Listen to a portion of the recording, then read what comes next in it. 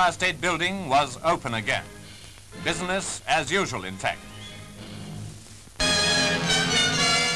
When Marshal Petain entered the court on the second day of his trial, he gave no signs of sharing the excitement which prevailed there. One of the chief witnesses on this occasion was Paul Reynaud, Premier of France during some of the blackest days in her long history.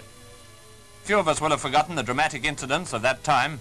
Most of us have read a lot of the evidence he gave today as he bore witness to the attitude and the acts of the aged Marshal, as he spoke of his own imprisonment and of the death of Mondel. The atmosphere of the court was charged with all the violence of conflicting opinion throughout the trial.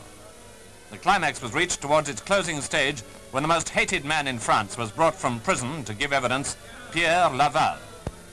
Compared with the Laval of pre-war days, he was barely recognizable, but it was certainly the same crafty Laval. He was only recently brought from Spain, and although his evidence was mainly a defense of his own actions, it seemed to shake Petain somewhat, as you see.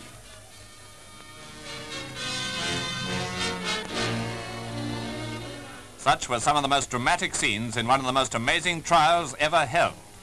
This trial involved every surviving Frenchman of political eminence or notoriety. There remained the summing up, the anonymous threats against judge and jury, and the verdict on Philippe Petain.